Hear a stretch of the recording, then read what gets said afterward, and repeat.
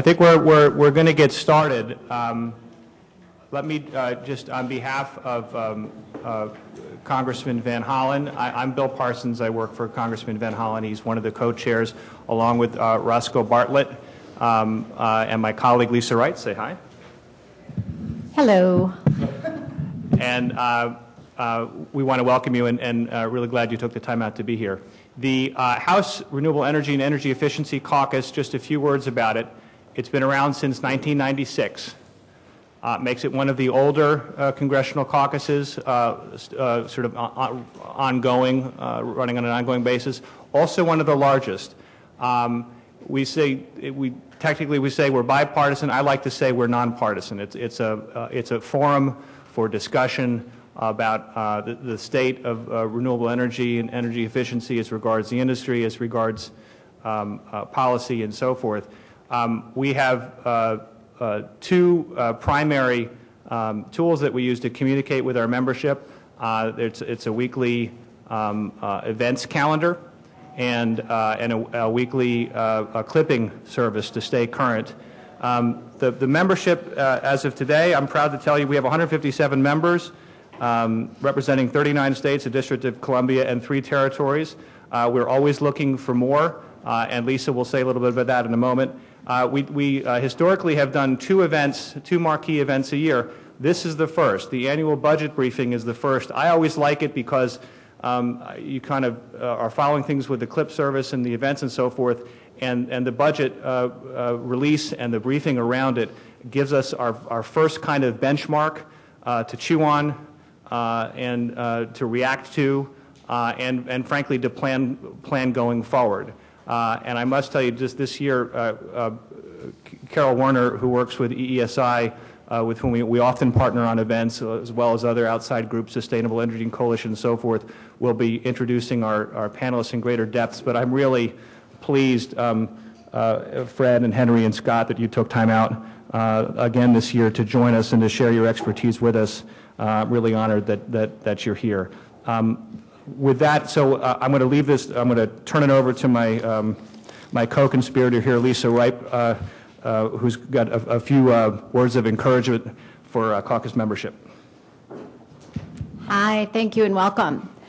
It was actually the first time for this particular Congress in 2012 that for the first time, this nonpartisan caucus, which has a structure of having co-chairs from each of the major parties and 2 vice chairs from each of the major parties, ended up having co-chairs from the same state. And that was just as a part of the general evolution of leadership within the caucus. Congressman Bartlett joined the caucus, I can't even remember when. But after being an active member for many years, he was invited and stepped up to the plate to a junior leadership position of being vice chair. And at the end of the 111th Congress, the chairman, the veteran chairman, is Congressman Chris Van Hollen, who's our neighbor from the 8th District of Maryland. And at the end of that Congress, started this Congress. Congressman Bartlett was the last leader standing among the Republicans, and so was very honored to join Congressman Van Hollen as co-chairman. You know, every Congress we start over new, we have about 90 new members of the 112th Congress of our 435. And members come in and they don't know what tools are available to them to sort through the deluge of information that we receive. And the much often touted information that gets most of the attention are interpretations of, well, facts are not a part of most of the material and information that come to members of Congress. It's their point of view.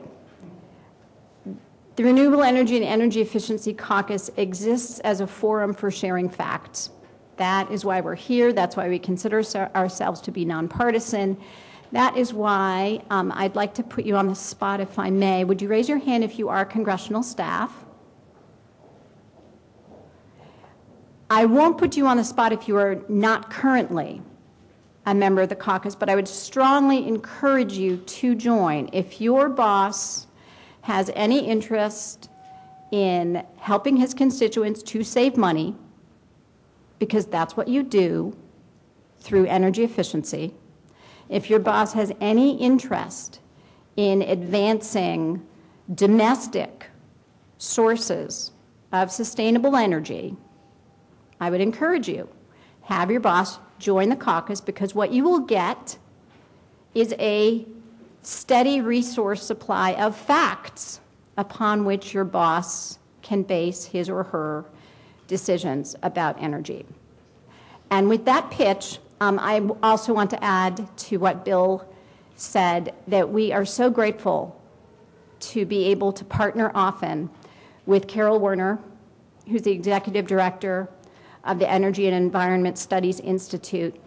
And for many years now, this particular briefing is the premier briefing that is open to every member of Congress, every member of staff, providing historical perspective as well as the current provisions in the actual budget of the president, every president, whichever president, concerning renewable energy and energy efficiency.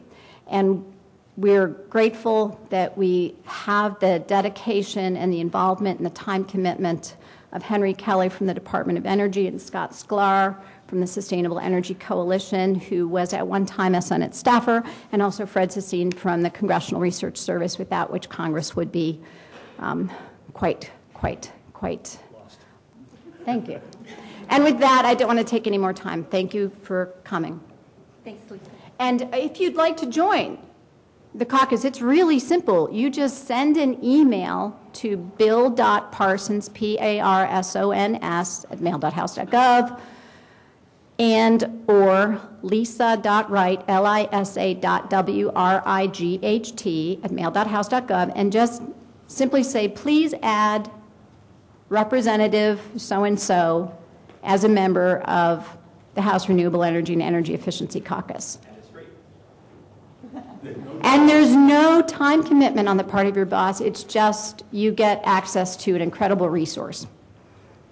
But you also get, your boss also gets to tout being a proponent of energy efficiency and renewable energy. And that's a good thing. Thank you. Thanks, Lisa.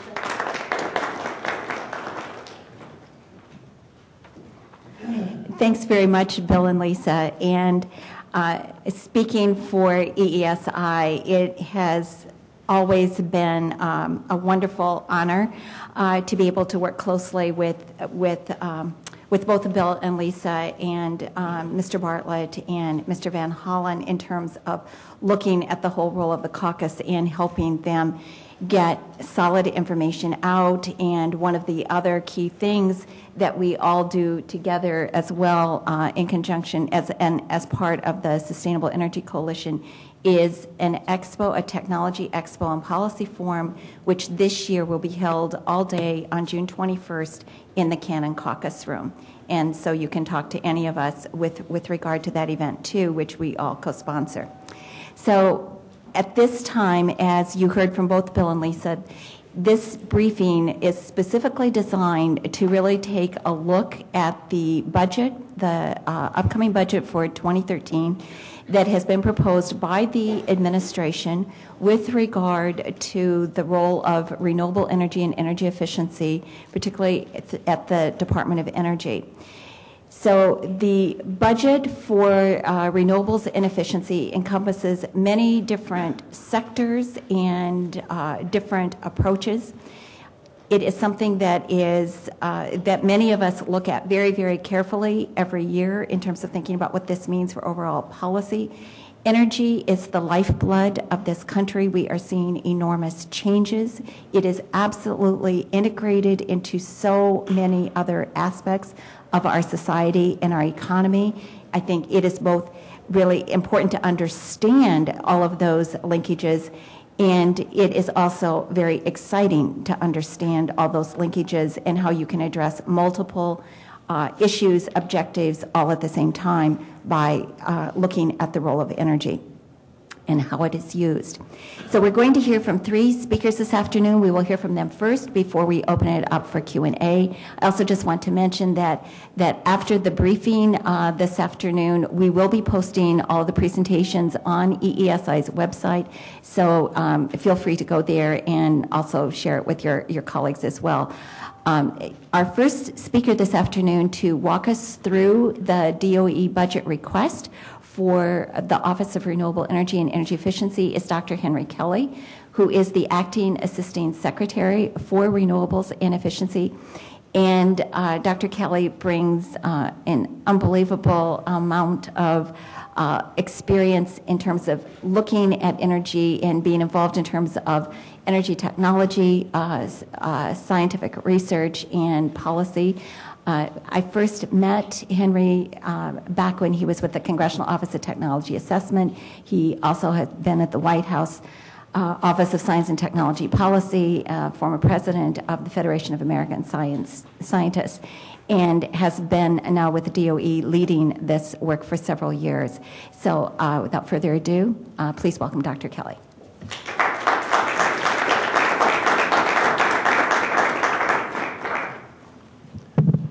Thank you, Carol. One of my other claims to fame is that I'm a longtime Carol Warner fan. So I want to thank EESI and the Caucus, and particularly Congressman Bartlett, Congressman Von Holling, for putting this together. I guess we're up and running here. So I'm going to be talking about energy efficiency and renewable energy. It's a complicated portfolio. You can see that this topic is actually very central to the administration's overall priorities for a lot of reasons. The President talked about all of the above energy strategy. We're not all of the above, but we like to think we're some of the most important parts of the above. We're a very diverse portfolio, lots of things which are highly cost competitive, and we do, in fact, as was said, touch every part of the American economy, whether it's construction or automobile manufacturing or electric utilities. This is the clean energy technologies we think are really one of the major drivers of the U.S. economy, in addition, of course, to solving crucial national security and environmental challenges. So just an immediate tutorial on this thing. You say, well, we worry about both where the energy goes and how we supply the energy that we continue to need. And so just in brief, about 40% of all the energy used in the U.S. goes to buildings, commercial buildings and residential buildings, with the rest roughly equally divided between manufacturing and transportation. If you look at where the electricity goes, however, you can see that it's overwhelmingly dominated by what happens in buildings. Over 70% of all electricity goes into commercial or residential buildings, so most of it goes to things that we're very familiar with. It's like lighting and heating.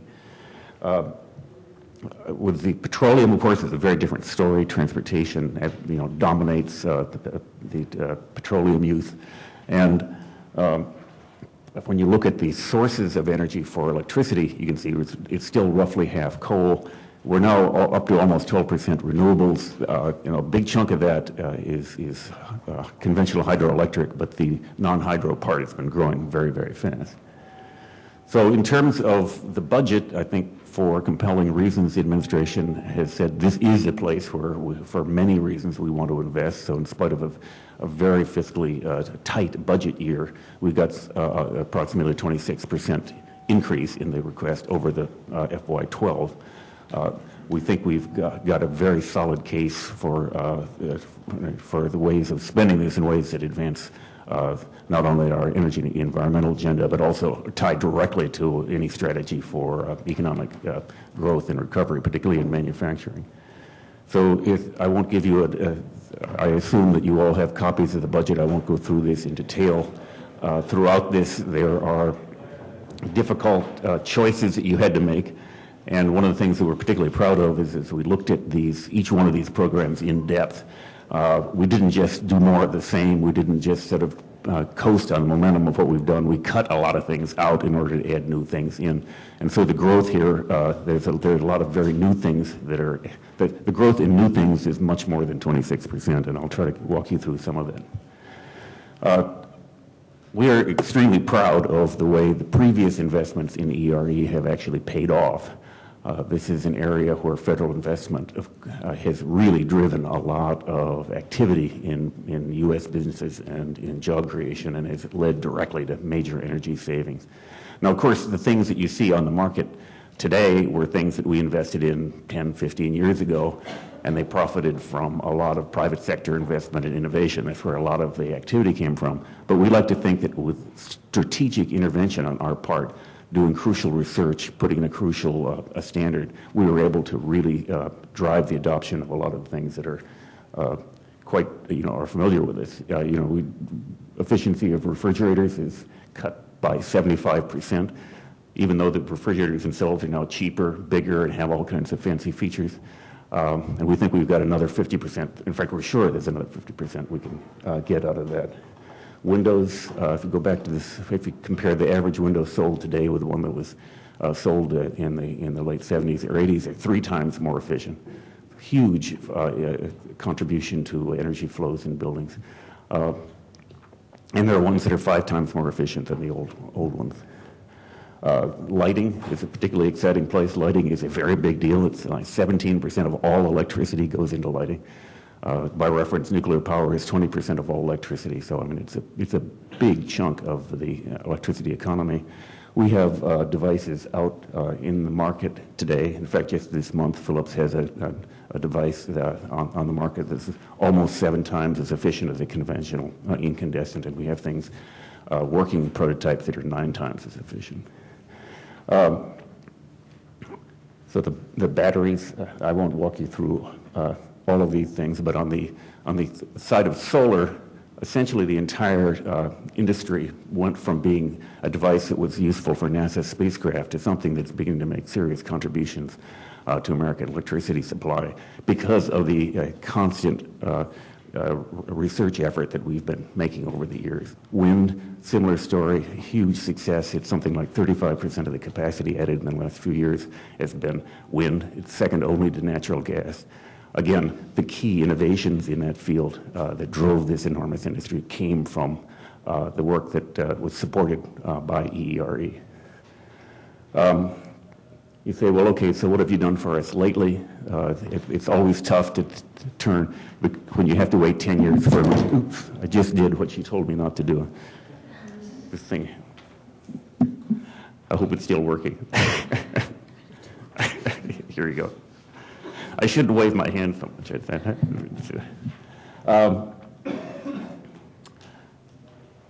So in fact, I think I have just given everybody time to read the slide. But needless to say, if you have to wait 10 or 15 years for the results of research to pay off, you do have to look back a bit. But in fact, in the last few years, we have done some remarkable things. With the Recovery Act alone, we have had a huge increase in the expenditures in things like weatherization, in batteries, essentially the entire battery, the growth of the battery production in the Midwest today is a direct result of our intervention.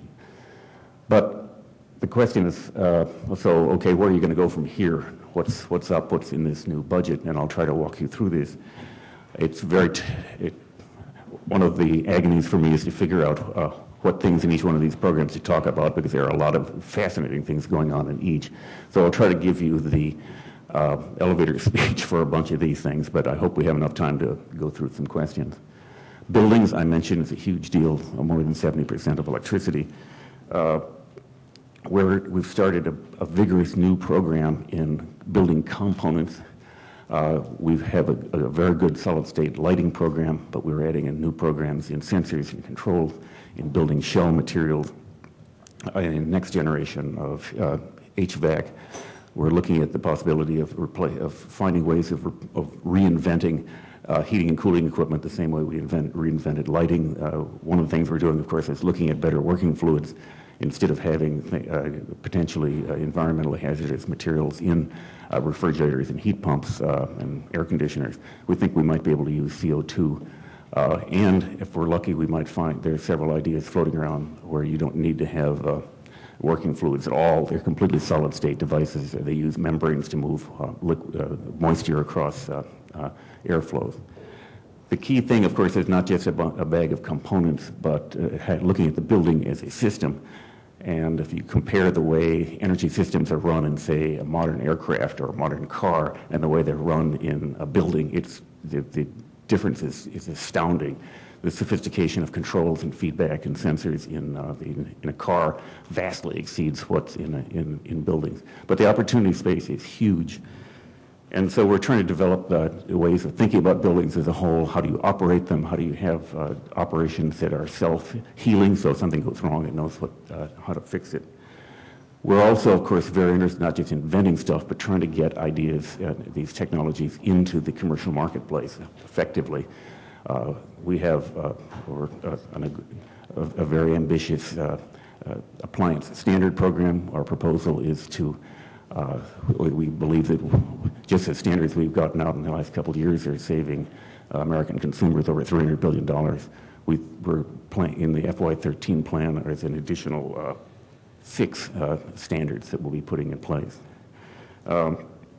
We also have Better Buildings Challenge, which is challenging commercial building owners to get 20% more efficient. And of course, FY13 is the next year we're going to run the solar decathlon. This time it's going to be in California. So we decided that, since we're essentially booted off the mall, we might as well think big, and ran a competition on where it's going to be. Vehicles. This is an exciting moment in vehicles because all of a sudden, instead of having essentially one fuel and one propulsion system, we're aimed at a lot of different alternatives. We really don't know in the future whether you're going to have vehicles being run on gasoline or hydrogen or biofuels or electricity or natural gas. All of these things are in play, which is a good thing because there are a lot of options. One of the things that we've, of course, concentrated on very heavily here is electric vehicles and plug-in hybrids. And here the big challenge is cutting the cost of batteries. Our goal is to get to $300 a kilowatt hour. Right now we're around $600 a kilowatt hour. And we're very confident we're going to meet that goal. There are improvements in all the battery components and in the way we manufacture batteries. But accompanying that, of course, you need to have better controls, electronic control systems and better motors, electric motors. A lot of the motors now have critical materials in them. You'd like to find motors that don't require any rare earths. So we have a lot of work going on that. And of course, again, the program to try to get new innovations into the field, the Clean Cities program, continues to help states and municipalities make the regulatory changes and do other work that you need to build an infrastructure to support an electric vehicle program. Advanced manufacturing. This used to be the Office of Industrial Programs. We've brought in a guy who ran manufacturing from DARPA, who has fired up a concept of saying we really need, if we're going to really rebuild American manufacturing, we have to recapture innovation in manufacturing. We have to invent the next generation of manufacturing and the next generation of materials that are going to be made in these systems. And so what you recognize, if you look at the way we make stuff, we're a long way from the theoretical optimum in terms of the amount of energy it needs to make the stuff. And if you look at some of the modern techniques that people are using, one of the biggest energy users right now is separation by distillation, which is distilling liquor is probably one of the world's oldest professions, but it's a kind of silly way to separate things. You heat things up and then you cool them down. Biological systems like you and me do separations all the time, but we do it at body temperature with very clever membranes that pump things. So, could we do these separations at room temperature? Yeah. Right now we do subtractive manufacturing, which is you take a chunk of metal and carve stuff out and have the part you want. Another way to do this is additive manufacturing. I don't know if you've ever seen a 3D printer that builds things up just by adding the material only where it's needed. Well, it turns out you can do that with metal, powdered metallurgy. You can save a factor of 10. Materials, we would love to get lightweight and cheap carbon fiber. Right now, it only can be used in very expensive applications. We think we can make it at a price that you can afford to use it for car parts and for wind machines. Titanium, it's about as much titanium out there as aluminum. the aluminum used to be more valuable than gold, but they found out how to make it cheaper. And now we make beer cans out of it, right? So we think that there's some clever ways of making titanium as cheap as aluminum, or at least in the same ballpark. And I'm not promising titanium beer cans, but if you do get it, automobiles, a lot of other products are going to benefit from that. Now, in addition, again, the question is, inventing it is one thing, getting it used is another. Advanced manufacturing for us has two features. One is it's a big deal in overall energy use. It's 27% of all energy. But also advanced manufacturing is essential to every other goal we've got for cutting the costs of solar cells or batteries or wind machines. In terms of getting things out, we have a number of programs, the Superior Energy Performance, which is trying to get industries to use the new continuous improvement standard.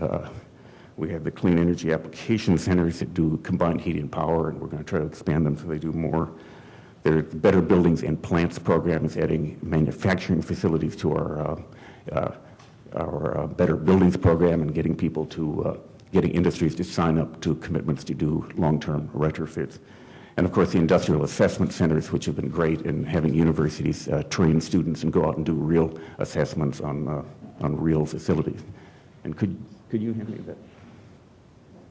No, thank you. Thank you. All right. Now, we have to do two other things that are really essential to getting uptake on particularly on buildings technologies, but also vehicle technology. One is the Federal Energy Management Program that manages 22 different federal agencies. It's got a goal of saving 30% of energy use in federal facilities by use of both giving them information, tracking their performance, and we have a series of ESCOs, these energy service company contracts that would allow third parties to come in and finance the investments that you need because many times the federal budgets don't provide the capital that you need to make the investments to save money over the long term. This is a long time complaint, but the third parties can now come in through these standard contracts. The picture up there is FDA's White Oak campus, which has just gotten through making a $253 million ESCO that's going to retrofit the entire campus. It's really an impressive story. Then weatherization intergovernmental. This went through a real roller coaster ride. Its budget went up by more than a factor of 10 during the Recovery Act. One of the big challenges we've got is to maintain the momentum. That created a lot of businesses and jobs, and we're trying to find ways to make sure that other sources of financing can get put in place and continue this. They're a great way to get our technologies out. It turned out to be a great way to train a lot of people with the talents you need. We're now up to something, I think it was 830,000 houses have been retrofit since 2009 with the weatherization and other programs. It's been a difficult transition. You say, well, gee, we're going to end up retrofitting 1 million houses. Well, that's great, but there are 219 million more that have to be retrofit. So it's, we're really at the beginning of this and not at the end. So that's it's a quick tour through where does the energy go. Obviously, you still we think that energy efficiency is in almost every case the most cost-effective way to meet our energy challenges. There's still going to be a need for energy, and we have a number of ways that we can contribute to that solution. Solar, of course, is extremely attractive since if you can get it cheap enough, it can scale from rooftops to giant facilities covering sections of the desert. Throughout this talk, I should have mentioned at the beginning, our main goal, the best way to get stuff taken up by the market is to make it cheap enough so it competes by itself with no subsidy. And that's the goal of every one of our renewable programs. Here, we have a project called Sunshot, trying to get the cost of installed PV at the utility scale down to $1 a watt.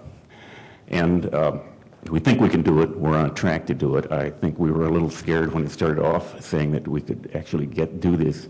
but the costs of the arrays are coming down. One of the biggest challenges facing us now is the cost of installing these things. You can spend something like 50 cents a watt just going through the paperwork, permitting, inspections, and other things to get a facility in. So we're not going to get to $1 a watt if you spend that much on paperwork. So we have a number of ways of challenging local communities to find ways to facilitate that permitting and inspection. Wind, as I said, it's a huge commercial operation, one of our success stories. We've got a ways to go on improving it, but the industry itself has taken up the challenge. Our job is to be at the edge of what's possible, and we believe one of the most attractive new things we can do here is to go offshore. Offshore wind is strong, it's steady, it's close to population centers, and it's really, really expensive. But we are convinced that we can really drive down the price of offshore wind through innovation. Yesterday, we just issued a big opportunity announcement for innovative offshore wind. We're expecting some really amazing creative ideas in on this. And of course, it's attractive to a lot of states along the coast, both East Coast, West Coast, Gulf, and the Great Lakes, particularly port cities, because you may, some of these concepts involve building the stuff in a port and towing it out and anchoring it offshore. Geothermal, there are two problems in geothermal that we've pinpointed by looking at holding workshops. One is there's a lot of hydrothermal hydrothermal resources out there, but the easy to find ones have been found. The ones with no surface expressions are hard to find. We think we've got some really cool tools for finding those. But the bonanza is if you can get to the hot rocks that are deep underneath almost all parts of the country. Again, what you want to do is to do something that looks like fracking, but it's very deep, under high pressures and high temperatures, and all the equipment that works well in shale just dissolves when you're trying to use it at that depth. One of the things we're trying to do is to start up some test sites, one or more test sites where we can designate them as test sites, bring people in, let them test equipment, let them try to understand the geology of different places. This is something that the industry has come to us repeatedly asking for. FY13, we want to make that happen. And then finally, water. We've done a lot of work on conventional hydro, fish-friendly turbines. We've got turbines that now make electricity and not sushi. You get turbines that will allow 98% of the fish to actually get through these things.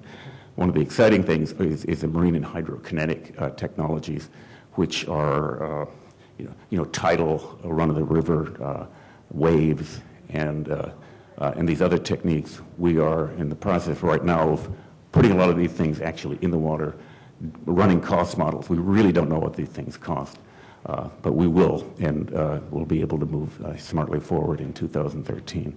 Anyway, that's the quick overview of this. The shut up sign was just hoisted here, so I will take the cue and be very happy to answer any of your questions. Needless to say, we think we've got a lot of really fascinating and exciting things that are both intellectually challenging and crucial for the country. Thank you.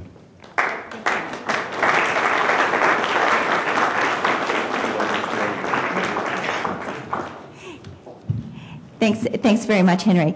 And his presentation, as I said, we will post on EESI's website later this afternoon. And so that I know that this would have been really difficult, if not impossible, to see, but we will make that available. I'm delighted to be able to turn to Fred Sassine, who is a longtime energy policy specialist for the but it's true, Fred, a very long time, right? In the Resources, Science, and Industry Division at the Congressional Research Service. And I think that so many people all over the Hill have depended upon Fred, his work, his response to just immediate requests for years. And so we are very glad to have Fred with us again this year to talk about the budget from a CRS perspective.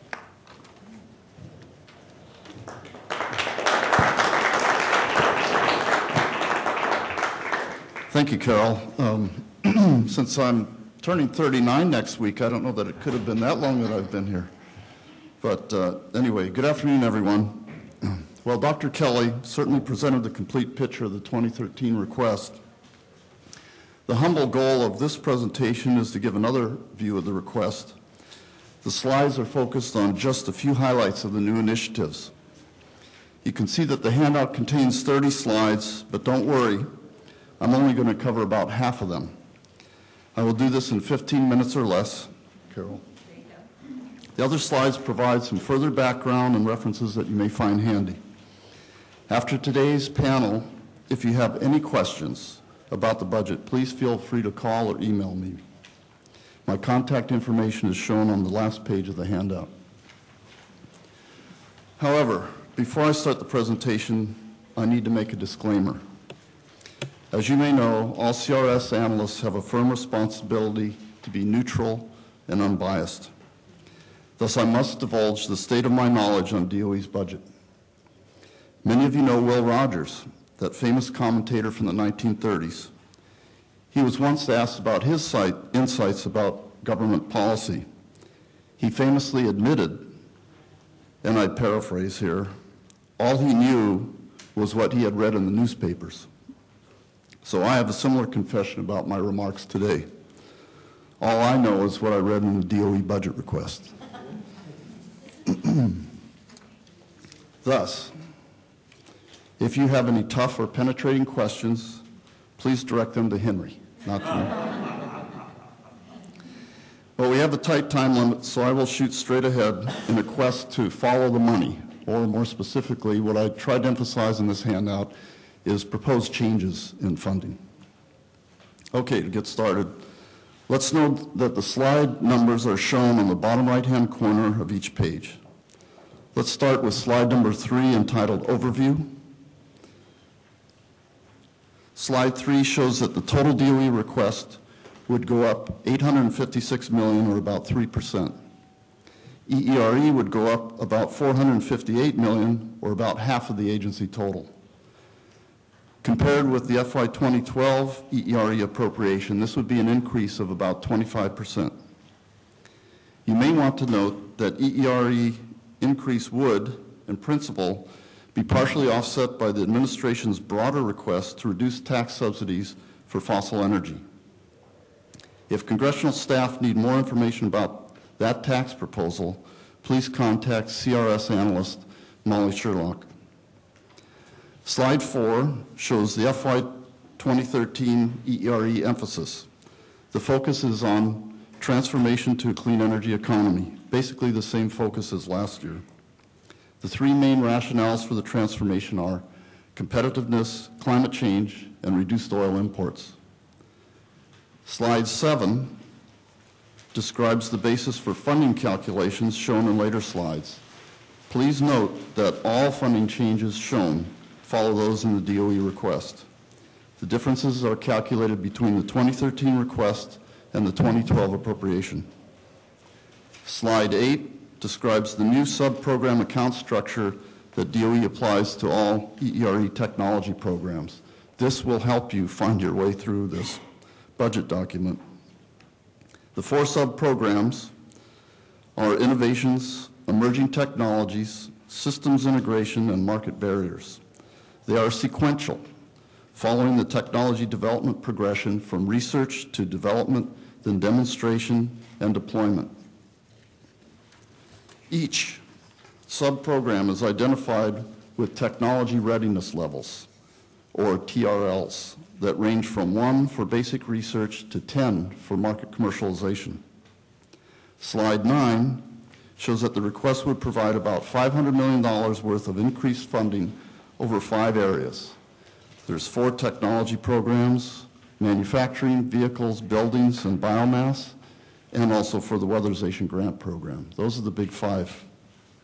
Slide 10 shows another $82 million of increases for strategic programs and for geothermal and solar technology programs.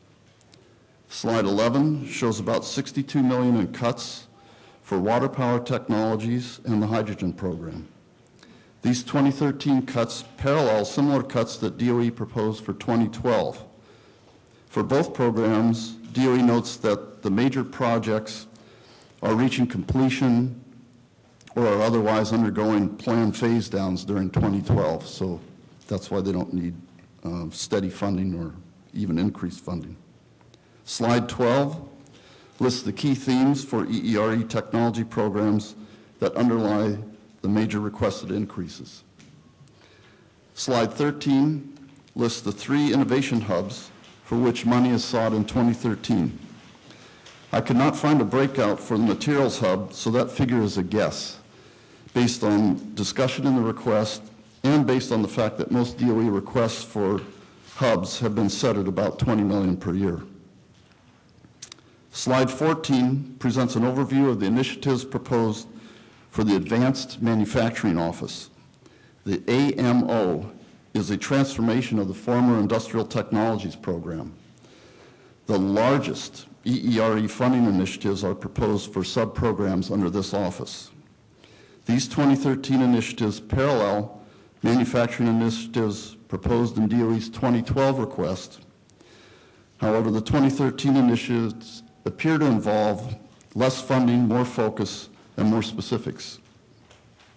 Slide 15 shows the AMO increase for 2013 broken down by the old account structure. Clearly, the bulk of the increase would go to manufacturing processes. The figure for materials is roughly the amount that would be expected to support another year of the critical materials hub.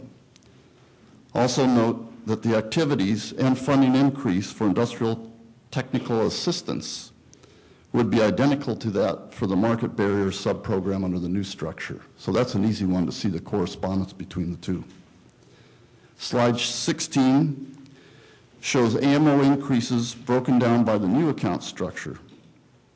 Clearly, the bulk of the funding increase would go to activities under the 2 sub-programs, emerging technologies and systems integration. Slide 17 presents a description and examples of manufacturing process initiatives under emerging technologies. The focus would be on new technology and computer simulation tools to reduce and/or integrate the number of steps in industrial processes and to discover alternative processes. One area given as an example involves the development and application of sensors and controls to reduce energy losses from industrial motors, steam, and process heating activities. Another area given as an example, biomanufacturing, I think Henry mentioned this, involves using plants as a platform or medium to support the production of feedstocks that could be converted to oil substitutes. Slide 18 presents a description and examples of manufacturing process initiatives under systems integration. The focus would be on addressing technical risk by identifying production scale capability and system level issues. Public-private partnerships would involve project competitions and provide access to specialized technology for small and medium-sized firms. Examples of DOE's candidate projects include high-quality composite curing, 3-dimensional layering, which Henry mentioned earlier, and reduced material loss, which I think Henry referred to earlier in regard to titanium. Slide 19 presents a description and examples of initiatives for the Next Generation Materials program. The requested increase would aim for technological breakthroughs to achieve high function and performance, improve thermal and degradation resistance, and major cost reductions. One example is given as low-density materials for rotating parts in hubs and gears, which would increase design opportunities for wind turbines and for cars. Another example is given as high-temperature and rust-resistant steels that could bypass critical materials and cut costs. Slide 20 shows some highlights of the vehicles program increase. The largest increase would support the Electric Vehicle Grand Challenge, which is aimed at accelerating work on advanced batteries, power electronics, and charging stations. This activity would focus on developments under the current sub-program for batteries and electric drive technology. Slide 21 on buildings lists a new goal to reduce the operational energy use of newly constructed buildings by 50% by the year 2030. The main funding increases would support accelerated work on equipment standards and building codes. It would support retrofit demonstrations, would launch new activities in areas such as solid-state lighting and HVAC, and extend funding to operate the Innovation Hub for building efficiency design. In general, you should note that the program aims to overcome several persistent long-term barriers.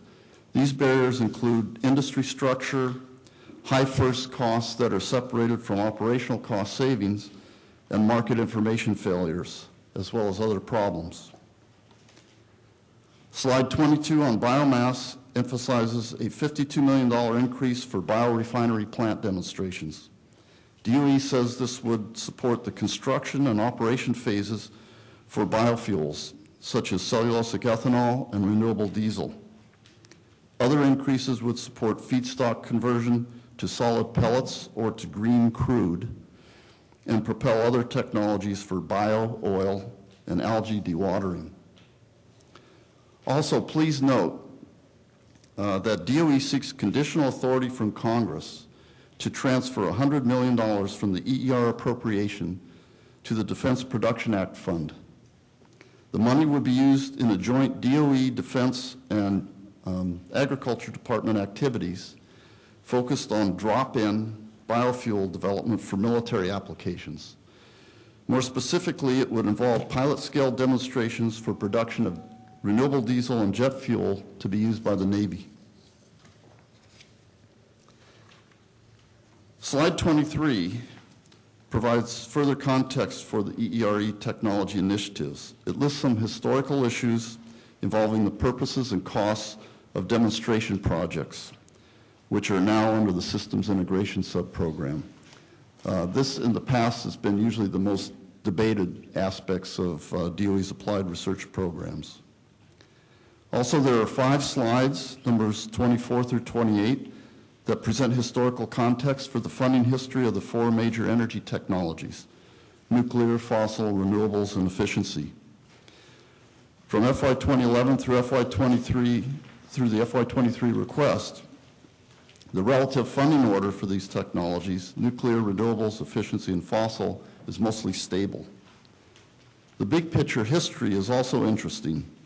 Slide 28 gives a long-term view of federal support for energy technologies. The relative proportions reflect the fact that long before DOE existed, large federal investments went to nuclear and fossil energy technologies. For congressional staff, slide 30 presents some references to CRS reports on DOE energy funding. And time permitting, I have one more statement about a very important administrative item. After last year's EESI presentation on DOE's budget, we asked Carol if there was some way that all of the participants, all of you out there, and the presenters could be rewarded. Carol said she could buy all of us a round of champagne at the local pub. So who wants to hold Carol to that promise today? Let's have a show of hands. Thank you.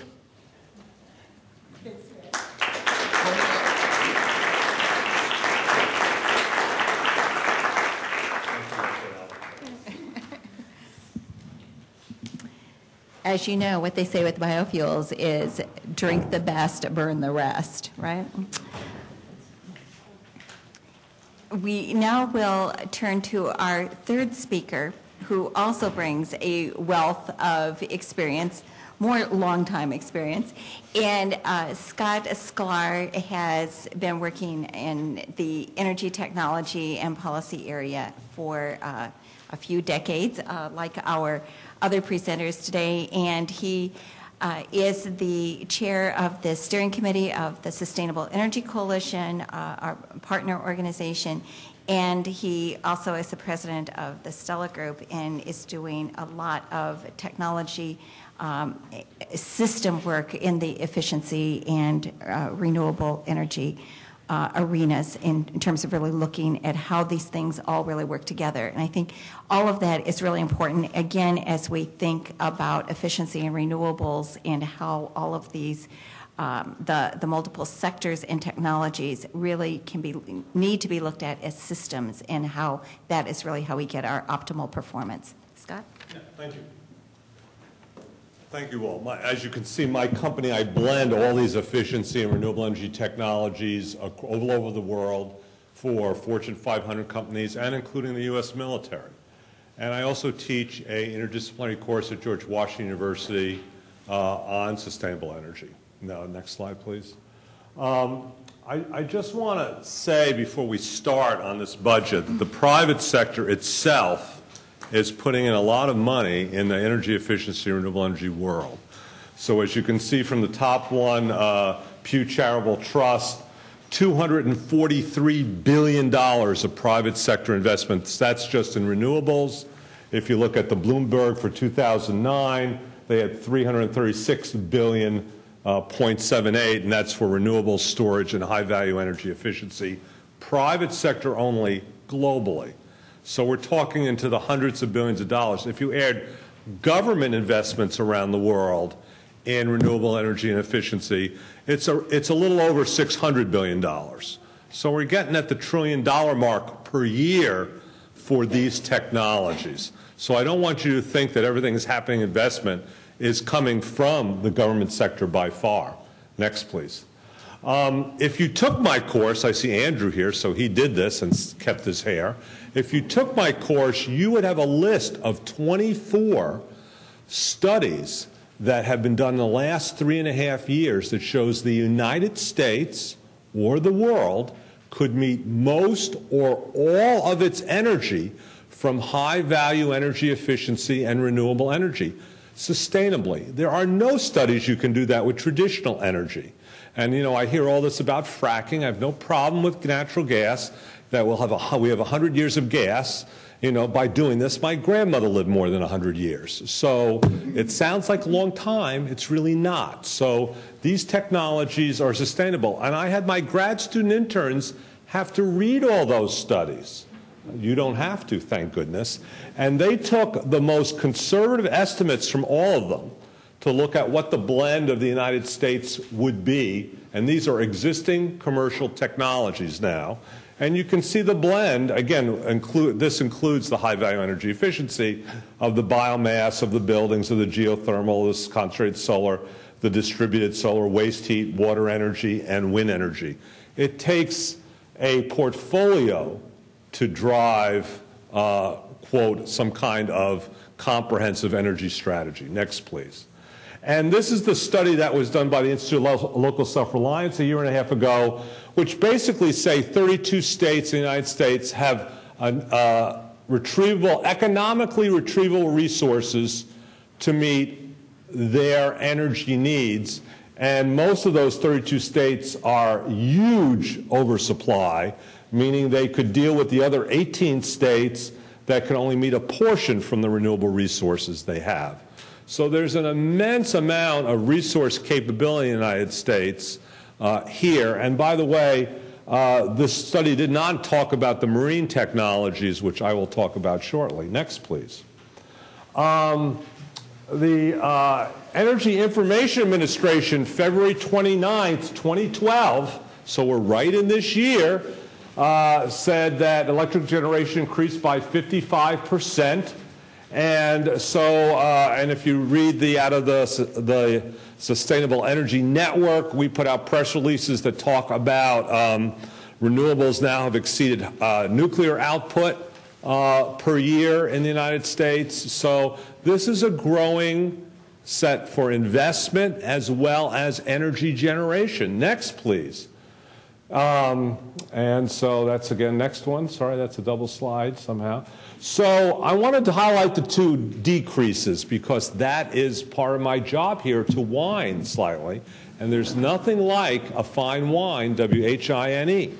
So I want to have you all realize something, that every administration and every budget out of the U.S. Department of Energy since the beginning, and I worked up here since that beginning, threw a technology or two overboard to show they were fiscally prudent.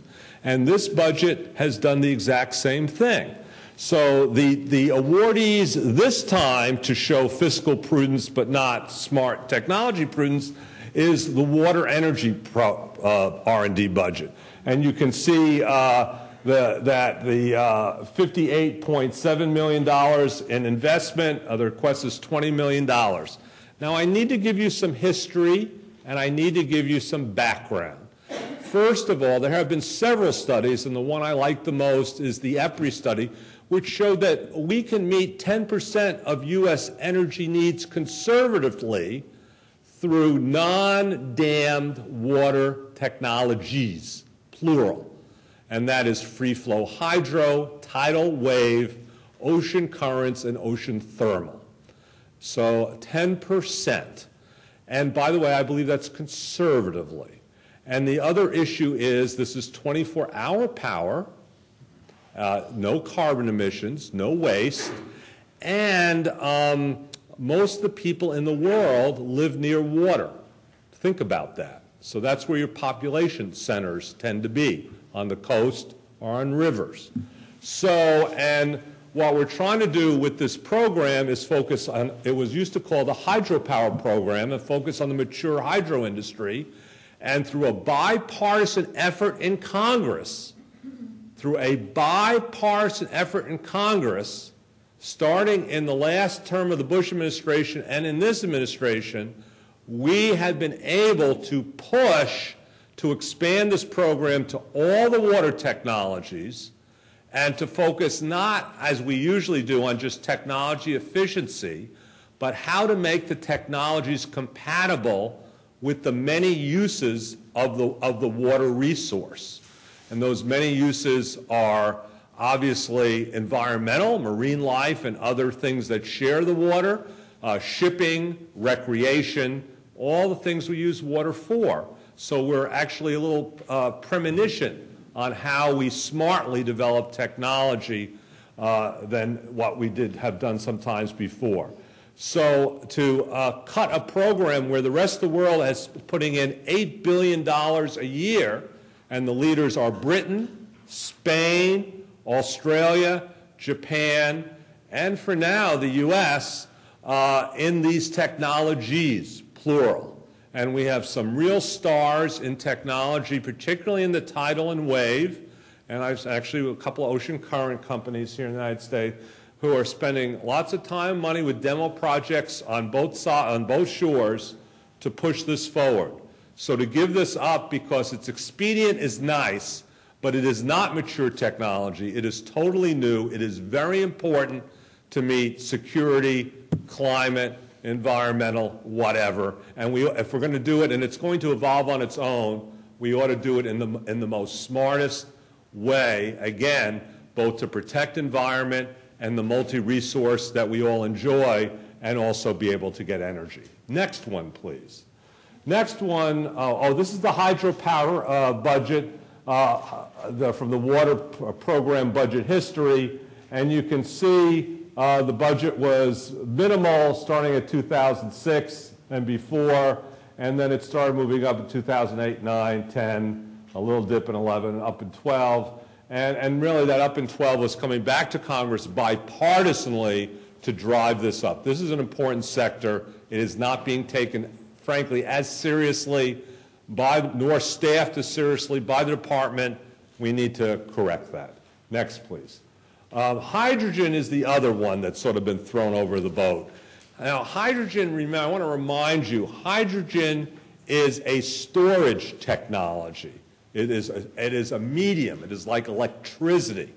And there are different ways you can get hydrogen, create hydrogen, move hydrogen around, formats you can store hydrogen in, and then places you can utilize hydrogen. And that could be in transportation and electric generation. I've done some electric generation projects. I actually have a hydrogen fuel cell in my zero energy office building in Arlington, Virginia. So this one gets dumped down as well. And And, you know, it's a complex play, but the issue is storage is the holy grail of energy. And, you know, for a while, the Department of Energy really wasn't in advanced battery technology. Now it is. And it's doing good work primarily through the ARPA-E program. And, of course, DARPA in Defense is doing great work with it as well, as is the National Science Foundation. Hydrogen is another storage technology. Compressed air and liquids are a third. Pumped hydro is a fourth. Flywheels is a fifth. Thermal salts and advanced thermal storage is a sixth. We need to be able to store and use energy that is more efficient, that's closer to energy efficiency than it is with generation. It is cheaper to store and move and utilize than it is to generate. And we need smart grids, smart transportation systems. Storage is essential. So again, to throw this over because it was created under some old programs and different plays actually is a mistake. The world leaders in hydrogen, frankly, are Japan. India is moving into an advanced stage. South Korea and Chinese are swarming on this.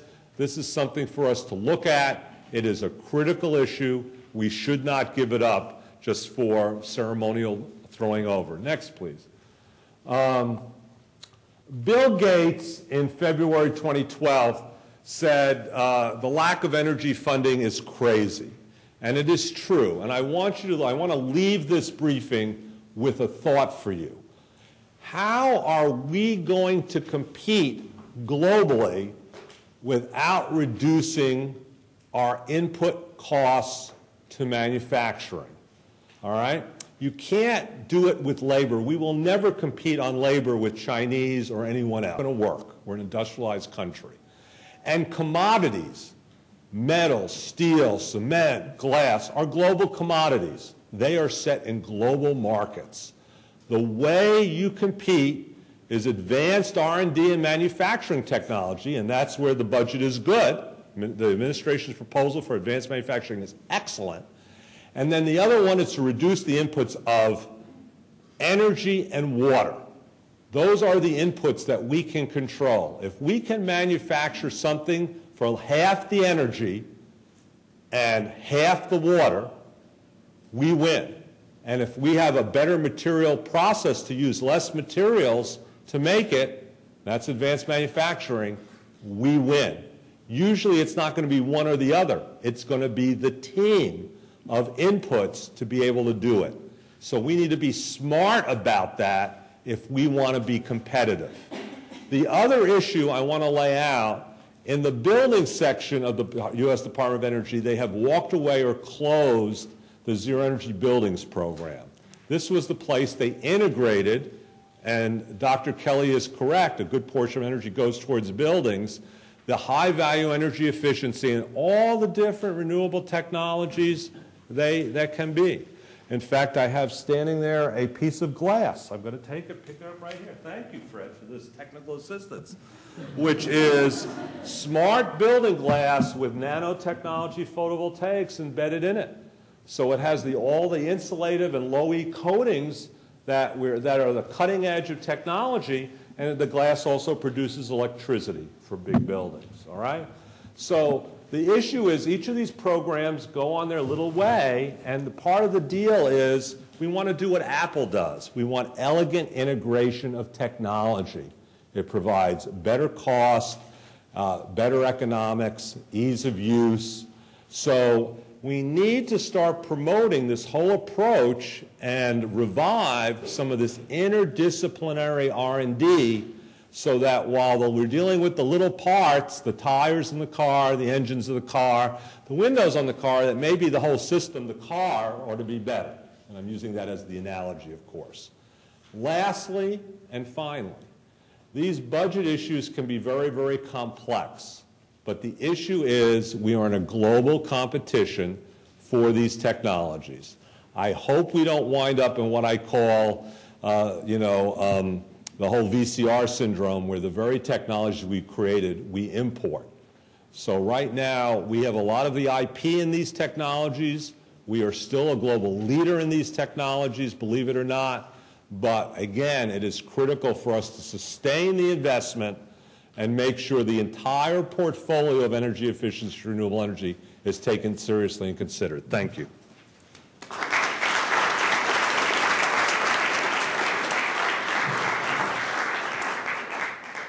Thanks, Scott. I think every year as we look at the budget, we recognize that there are immense challenges in terms of choices and looking at how to best push goals, ideas further, and at the same time, what is also the best way to think about providing the kind of assistance to move forward on deployment.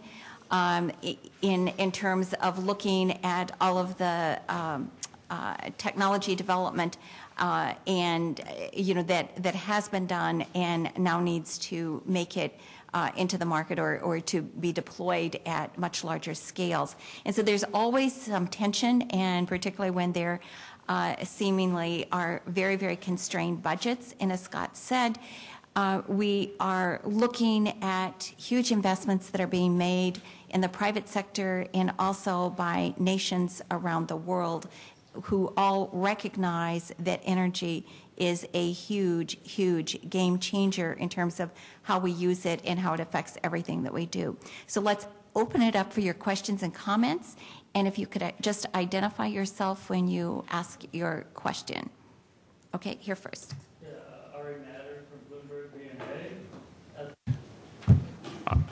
All I can say is that the budget that we submitted is consistent with it. I don't know that I must say I don't know the details. My part of the universe was to put together the budget with the constraints we had. So we, the budget as a whole obviously conforms to the Budget Control Act. By the way, one thing I need to set the record clear, I forgot to show the slide on biomass and a slide on hydrogen. I just, for the record, I would say it's not because I ran out of love, but I ran out of time. So, But those are part of the presentation, and they will be on the website, yes. and so you will have access to that. But that's the kind of question we ask of CBO. Right. They would probably be able to answer that.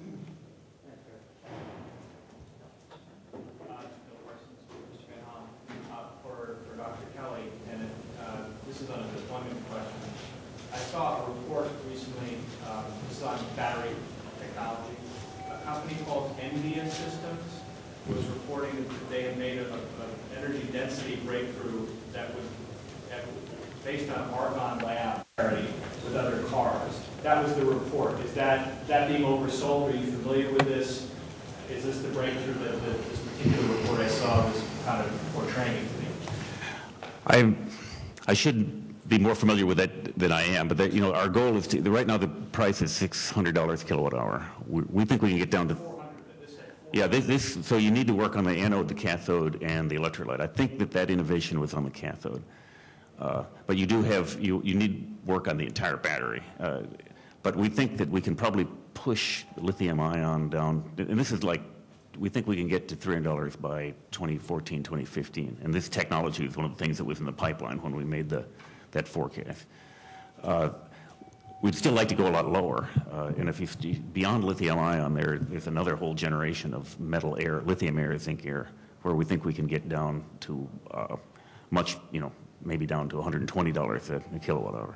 But this technology that came out of Argonne is great. It's one of the things we need to be on the trajectory.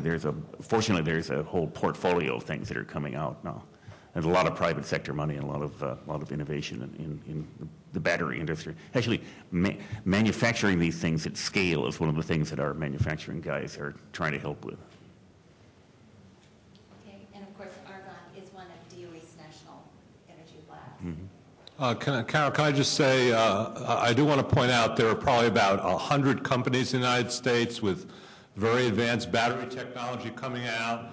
As Dr. Kelly said, lithium ion is one of the plays, but we have carbon supercapacitor batteries being manufactured now with very, very long lives and can take high heat and cold. And I think the price points that Dr. Kelly said is right in terms of where we need to go down to. I don't see anything in the way except, investment dollars and entrepreneur ingenuity. But there's I would say about $60 billion of the private sector money going into advanced batteries, you know, deep cycle batteries, both for vehicles and grid interaction in some way.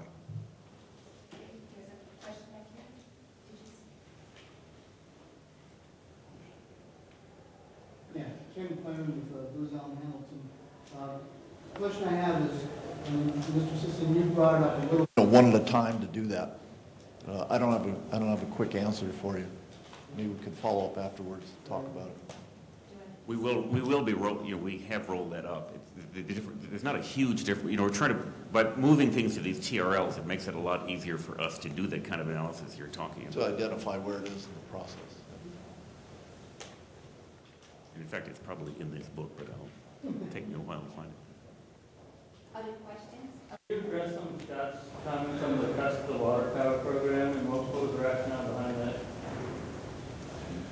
Usually my policy not to argue with people with beards, but I will try to do my best. I think you should keep that up, Henry. Yeah, well, on the conventional hydro side, which is where some of the bigger decreases took place, actually, we think that this is not a technology problem right now. It's a regulatory permitting siting problem. And, you know, while we can help with that, there are a lot of other federal agencies that have got the action in that area. I think that it's not, there's not an R&D play that's going to be really important. This next generation of turbines that we came out with recently, including this fish-friendly turbine, allow you to achieve very high efficiencies in an environmentally responsible way. Now the problem is to get the permission to use them. We are, because of the significant increase in FY12 budget over 11, we were able to actually, we're putting our emphasis this year in gathering data from these experiments that are out in the field. And I said one of the big problems here is to find out how much this stuff costs. You know, our goal again is sort of obsessively trying to invest in things that can actually compete. And the cost estimates for a lot of these very innovative technologies are hard to nail down.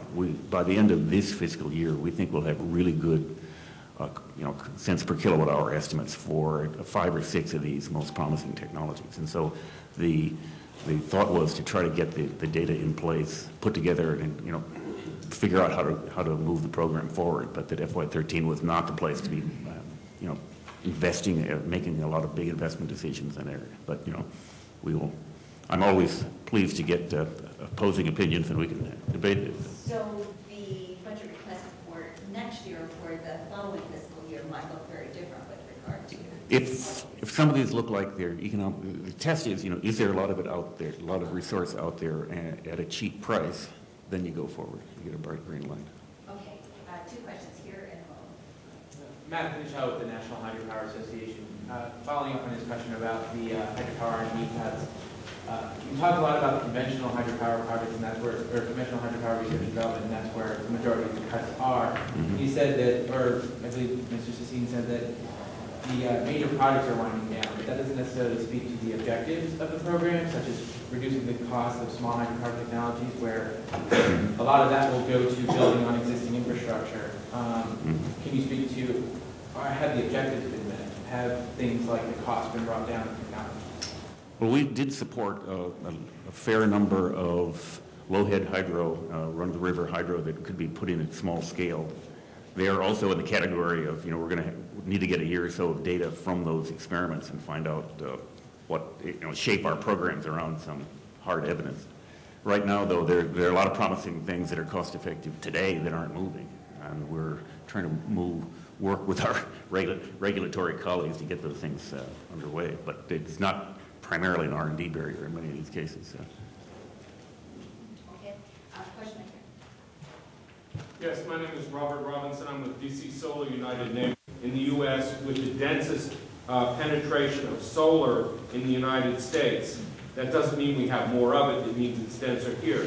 One of the problems with energy budgets, it seems to me, is that because there is a lack of acceptance of these things within the public, it makes it harder and harder to get support at the budget level. So I'm wondering why the U.S. Department of Energy doesn't do more to encourage end user support for alternative energies generally. It's extremely difficult in the United States to get things through the welter of legislative, regulatory, and financial requirements that jurisdictions have to face if they want to embrace alternative energies. Thank you. Well, I think I said in my remarks that we've looked very hard at particularly the barriers to photovoltaic installations, and we actually, there's a giant difference around the country between jurisdictions. We found that the time it takes to get a permit in San Diego, from the time you apply for a permit to the time you're through all of the inspections and everything in San Diego is less than 2 weeks. In New York City, it's 18 months. It takes 4 pages just to explain the processes. So we actually have put together a project with a very clever name, which I can't remember at the moment, but it was a competition among communities to try to find ways to benchmark their processes and to pledge to go through and try to meet a goal of vastly cutting the time and complexity of going through this process. We had really enthusiastic, and then they're going to exchange best practices. They're going to basically teach each other how to do this. Got really good applications. We funded projects in cities that cover 51 million people in the country. So they're big systems that are now competing in this. The first stage is to benchmark it and find out what the current system looks like. At the end of the year, we hope to have some really solid solutions, including things that have actually gone through city governments and permitting authorities, and actually try to fix this. Yeah, the other thing Department of Energy done is they have an ongoing training program through the state energy offices for code officials. And we get a lot of pushback on the different code officials because they don't understand what this stuff is. So it's trying to create education programs, and they've done some very creative things around them. And I don't know how much, and you probably know better, that a lot of that hasn't trickled into DC, but we might want to take a look at what's been done in some of the other municipalities and try to drag it in here so we can drag the nation's capital in the 21st century. How about that? It's the rooftop solar challenge. Robert, the only other thing I want to mention is I know that EPA used to have, it was a modest program, but a state-local program, and I know that they supported groups like ICLEI, if you're familiar with ICLEI, Very much so. to support energy efficiency and renewable energy at the local level. They're not dealing with end users, and state and local governments frequently are not proponents of renewable energy. Oh, it's changing really fast. That's an intriguing thing. So. Right. I think so. In terms of certainly a lot of state energy offices that we've dealt with historically, that we're seeing a lot out of a lot of those jurisdictions, and those are, and certainly in terms of like the state energy program, it's a highly leveraged program that has played, I think, a really pivotal role in helping deploy a lot of things that have been funded through DOE. There's a question here? Yeah, thank you. Jonathan Lozier with the Association of Women in Government. Whoever may be the best one to answer this. What, if any, impact will the proposed budget have on state and tribal energy plans? Well, Say the question again? State and tribal energy plans. Yeah, what, if any, impact will this proposed budget have on state and tribal energy I think the plans? funding's level, isn't it, Henry? Like Well, $7 million or something? this is a very complicated problem because the Recovery Act led to a huge increase in many of these programs. Some of the states did not end up spending their money as fast as other states. So what we've gotten is the ability to reallocate the Recovery Act money with the new appropriation so that people will come out whole. And so it will look much more like a normal year than last year, for example. So everybody may not get what they want, but it'll be much more like a typical year for weatherization, state and local and tribal programs. Okay, so that's state. What about the effect on tribal energy plans, if any? As far as I know, it's Well, there's $7 million in your budget for tribal energy programs. Yeah. I think it's $41 million for state, which is down $1 million from last year. But tribal is level, I think. Yeah, tribal is level. It's Yeah. level, level at $7 million in terms of a line item for tribal energy. Thank you. Okay, I found it. Okay. Tribal energy, 7 million in 2011, 10 million in 2012 enacted, and back to 7 for 2013 requests. So it is down a little bit. It's down from 12, yeah. Okay. Okay. Other questions, comments? Okay, go ahead. Henry, I'm Andrew Seal from George Washington University, actually was in Scott's class. I was just wondering if you could just take a moment to discuss Scott's closing point about kind of the VCR phenomenon. I'm sure everyone's familiar with the very lively debate on PV modules that even when you